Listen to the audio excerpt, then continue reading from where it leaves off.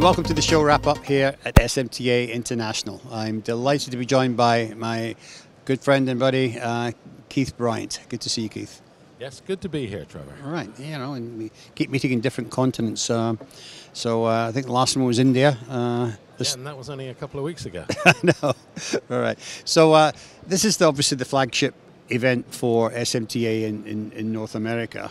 It's going to be its last time here in Minneapolis. What's been your thoughts about it this week? Yeah, the conference has been very strongly supported, both with speakers pretty much from around the globe and very good international base of attendees.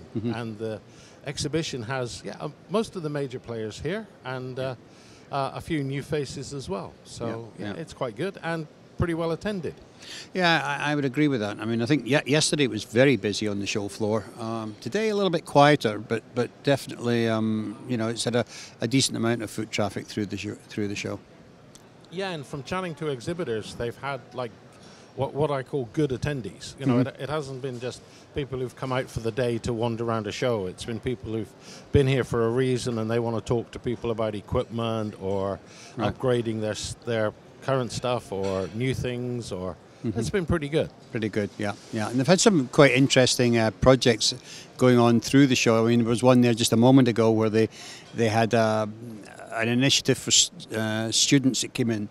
They would get a passport and they had to visit 11 companies. Yep, that's right. There are 11 exhibitors that were taking part in it, and yeah, I mean, it's aimed at students and young professionals, but it gets them around the show. It gets them interacting with different companies and, you know, expanding their knowledge. And it's driven with a few fun competitions and things as well. So that's right. Yeah, it makes it interesting. Yeah, there was an incentive there. I think the winner got an iPad or something like that. But it was certainly a lively event on the SMTA booth. Okay. I think next year we're moving down to Chicago, so I think that's going to, you know, be an even bigger event, I think, next year. Any thoughts on that? Yeah, I mean, it's a different complexion on a show where we're at an international hub that's easier for us overseas people to get to.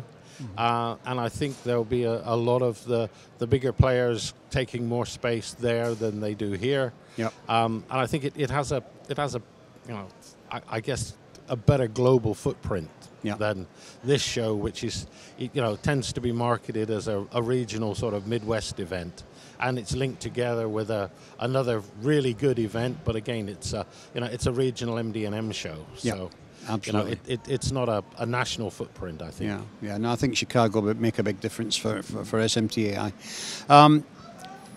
You're, of course, with your other hat on, you're president of SMTA Europe, and you are responsible for a lot of the activities over there. You've got a few that you're lining up for next year. You want to talk about them? Yeah, I mean, first of all, for this year, in a few short weeks at the beginning of November, we've got an advanced electronics one-day conference in Budapest, and again, we've got a really strong speaker lineup coming from around the world. Next year, we're working with the guys from Kolk on it's basically an international counterfeit event. You know, we've got a lot of the real, what I would describe as counterfeit experts from the US coming over to speak.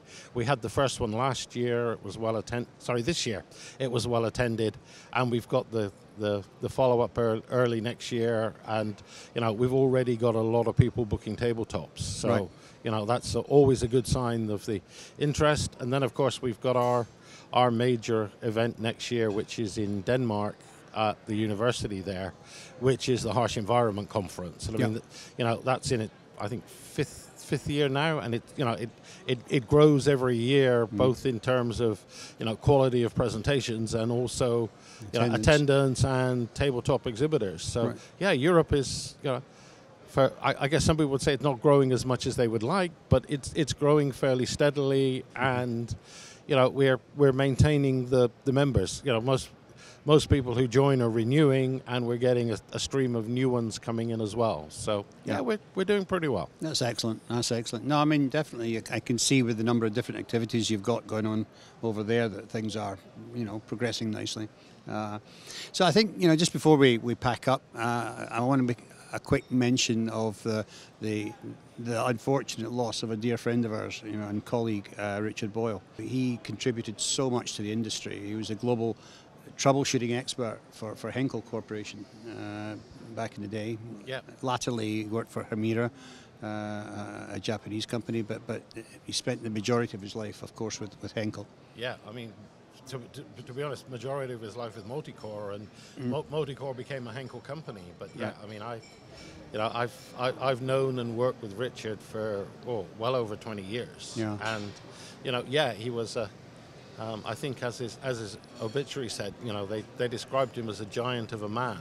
Yeah, and physically as well. He was physically a very big guy, and he had a big personality, and the big. I guess the takeaway for me is that two things. I've never, ever in my life heard anybody say anything apart from very good stuff about him. Yeah. And he was always willing to help anybody.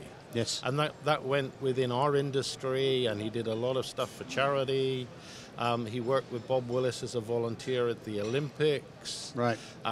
He did some stuff for his local rugby club as a volunteer as well. Mm-hmm. And, as his daughter said, they want donations because he wasn't into flowers. And I asked her sort of what charity. And she said, to be honest, well, he supported most of them. So, right. I mean, that probably sums the guy up better than I could. But it's a real shame and a great loss. Absolutely.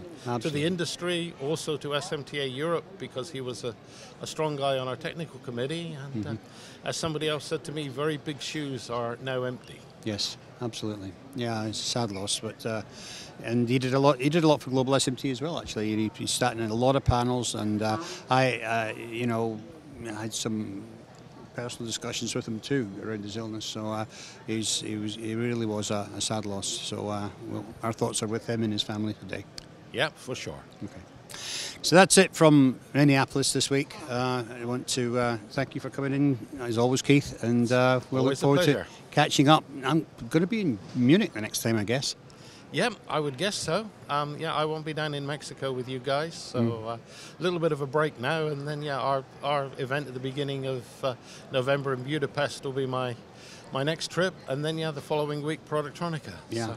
All right. Well, keep it up, and we'll look forward to seeing you in Europe. Always a pleasure, Trevor. Thank you.